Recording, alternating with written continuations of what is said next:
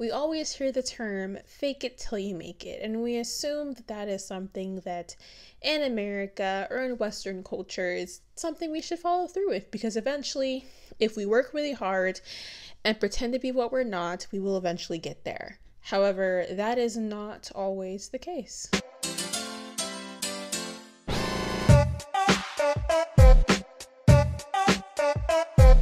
Hey guys, welcome back to my channel, and if you're new here, hi, my name is Zhariya Smith, and I typically make commentary videos just like this one. Today's candle is Caramel Pumpkin Swirl. Yes, we are still in the fall mood. I know everybody else is excited for Christmas, but I couldn't really care about Christmas at all. So we're gonna be with fall until we have no choice until December.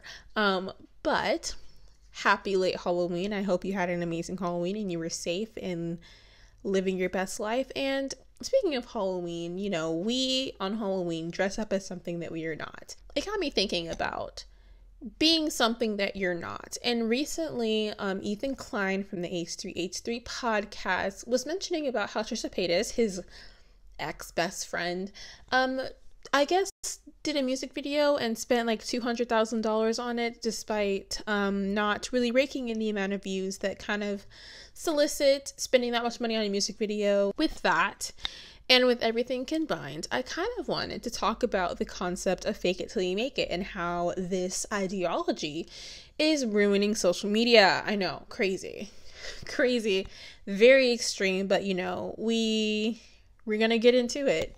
Yeah. So, fake it till you make it. We hear it time and time again. I'm sure your grandmother or your mother or your dad or your grandfather or your great-grandmother has said this to you at least once. Fake it till you make it. Now, fake it till you make it can mean a variety of things. Like, for instance, if you are going on to a play and you're scared of being perceived, like most people, fake it till you make it. Fake it like you want to be perceived.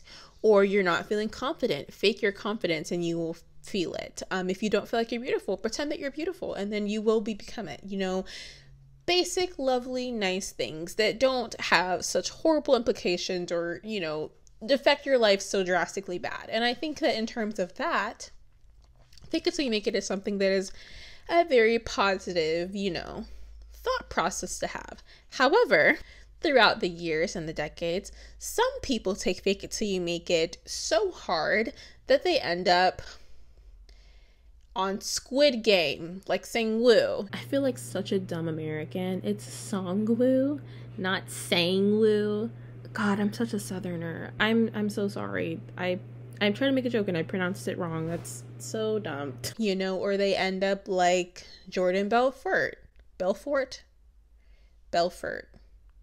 The Wolf of Wall Street guy. You end up like him and in jail. You know, you end up buying expensive houses, expensive cars, and getting them repossessed. Like, there's just so much that can happen and so much that can kind of like escalate the fake it till you make it trend and idea. And we see fake it till you make it. Some people make it really far when they fake it till they make it. Like, for instance, that one woman, what's her name, Rachel something, who was the president of the NAACP, despite not being black and pretending to be black for years. And finally someone was like, hey, wait a minute, something isn't right here. And it was like, oh, I'm transracial. So stupid that people believed that. But we see so many people on the internet pretending to be black. Is that shady of me to say? Is that shady of me to say that like there are so many people that pretend to be black? But we also hear the term all the time. You gotta spend money to make money, and that's capitalism, baby. If you type in fake it till you make it on Google like I did for this video, you see so many business websites like Business Insider, Forbes saying don't do this. Don't fake it till you make it, because you will not make it. You will just fake it and then you will be in debt and then you will ruin your life, because debt is something that is very sneaky and will catch up to you no matter what you do. We all have debt in America. It's just what it is. But fake it till you make it is horrible financial advice, and you should not follow that. And I am not a financial advisor, but I advise you to not be stupid with your money. But I think that this obsession with wanting to appear to be something that you're not, and wanting to appear to be more successful or more whatever. It's just really dumb, I guess is what I'm trying to say. This then leads me to a fun little family on YouTube. I'm sure you all know who they are because they've probably been all over your YouTube homepage for the past 3 years, but that is the Ace Family. Get it? Because they open the videos like, hey, Ace Family. I watched some of their videos back in the day, but family channels make you feel a little yucky. I have a video on it, I'm pretty sure. But the good old Ace Family, and I wouldn't say necessarily the Ace Family, more so Austin McBroom. He is getting sued for roughly $100 million. So many zeros I can't even count. Amount of lawsuits this man is getting right now. And also, allegedly, his house is on, or not his house, but his family's home is currently getting auctioned or is sent off to the bank, or I don't know how that stuff works, but apparently his nice luxury mega mansion is getting snatched by the bank. Isn't that lovely? Not lovely, but you know what I mean. I think that the Ace Family is such a extreme level of excess and overconsumption, to the point that it's ridiculous, to the point to where it's like they're losing their house. That's kind of on them, you know, not the kids, but on the parents spending all of that money that they didn't really need to. I think there's such this issue with a lot of influencers of spending above their means, spending exactly what they make. Like Trisha Paytas would say, how they were spending exactly what they made, and that was why they appeared to have so much, but they were actually, you know, struggling financially. And I think that the Ace Family is such a good example of an influencer or influencer family who their content revolves around spending so much money, just like Mr. Beast or Rice Gum or any of the other internet flexers, and spending that money. And I get that when your content is based around spending money, of course you're going to spend more money and you're going to, you know, find your ways and, you know, all this stuff. But I just think that with the Ace Family, this is an example of how it can get really, really bad. And I really hope that this is a lie. I hope that the Ace Family is keeping their house, and I hope that they do have the money to be able to pay back the money that they owe so many people. I really hope that that's the case and they're just stalling for funsies. But a part of me feels like that's not the case. And I really hope that that whole situation gets sorted out, because I feel really bad for those kids. I think that those kids deserve a nice, loving home, and I would not want to laugh at the misfortunes of a child. You know, adults, that's one thing, but kids, like, they can't control anything. They don't know they're in debt or not in debt, allegedly. Did I put it on the screen? It's alleged. No one come for me. I don't have enough money. I don't have enough money to get sued. So this leads me into the next person, the next case we can look at, and that is Lisette Calviero. See, I wish I would have actually found out how to pronounce her last name before I did this. I'll fix it in the editing if it's wrong. So her name is actually Lisette Calviero. She said it in an interview, so I know I'm right. And also she was able to pay off her debt. This has happened like 5 years ago. And she now has like a 6-figure business, like doing influencer coaching and stuff like that, which is so cool. So shout out to Lisette for actually faking it and making it. So you know what? She's an exception to the rule. But Miss Lisette, she is, or slash was, an Instagram influencer. And she actually was one of the first people to be vocal about how fake Instagram is and how a lot of Instagram influencers are spending above their means and spending so much money and going into debt just for a few followers and brand deals. Yes.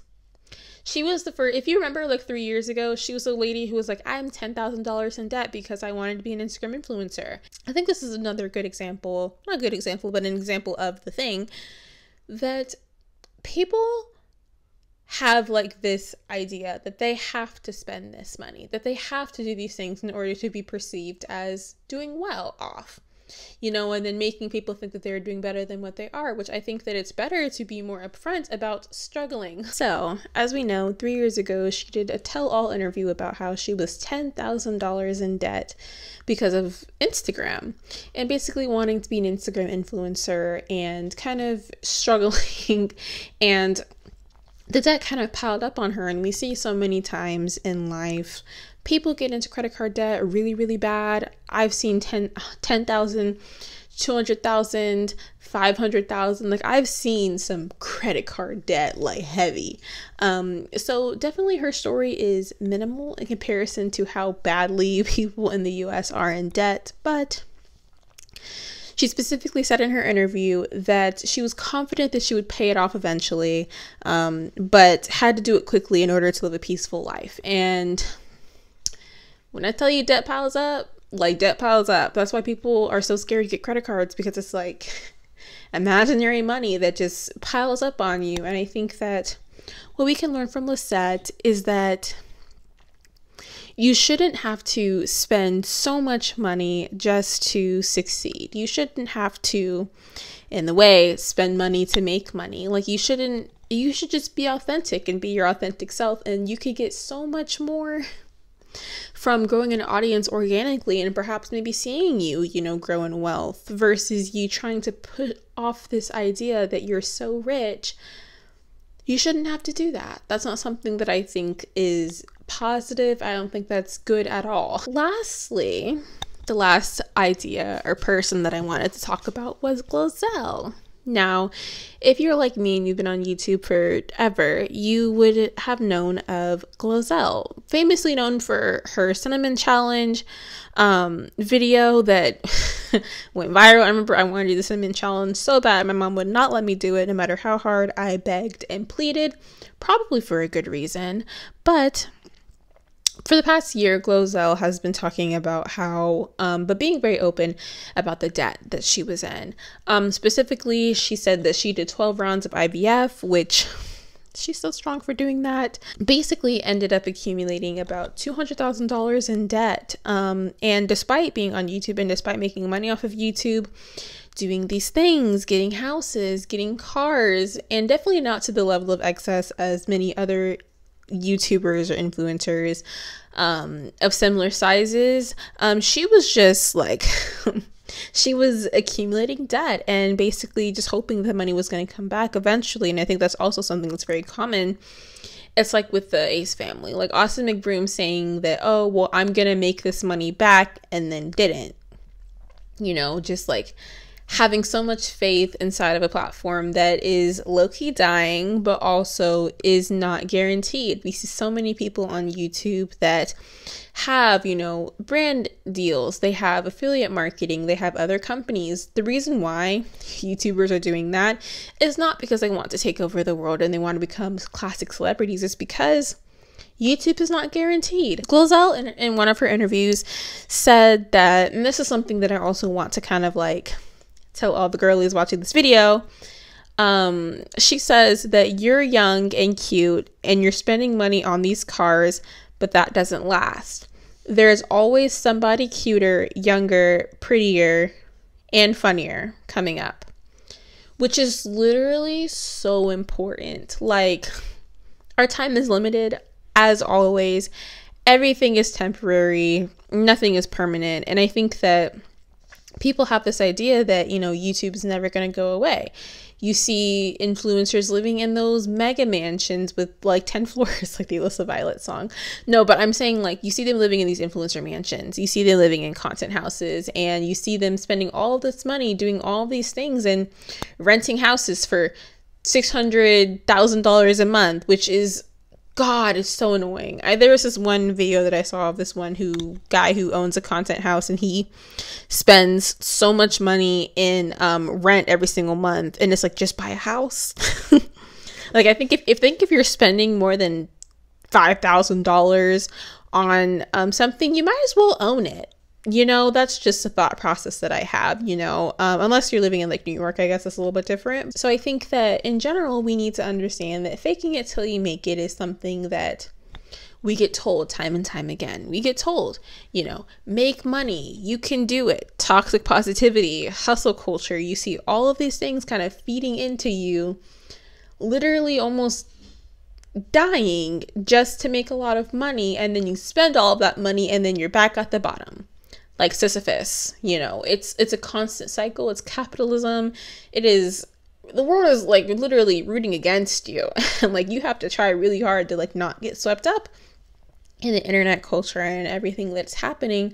So yeah, it's just really important. And I definitely don't want you to watch this video and get really depressed and think that your life is going to go downhill and you're never going to achieve anything. Fake it till you make it is something that we should at least think about in terms of like ourselves, in terms of like our appearances or our confidence level, our inner beauty. You can kind of fake that till you make it, but you really can't fake it till you make it when it comes to $1 million mega mansions, you know, and spending money on trips and on Instagram posts and all that stuff. It can pile up, and I don't want you at home to be in debt for the rest of your life over an Instagram picture or a YouTube video or something, you know, frivolous. But that is my video. I hope you guys liked it, and if you did, make sure to give it a big thumbs up because it really helps little channels like mine.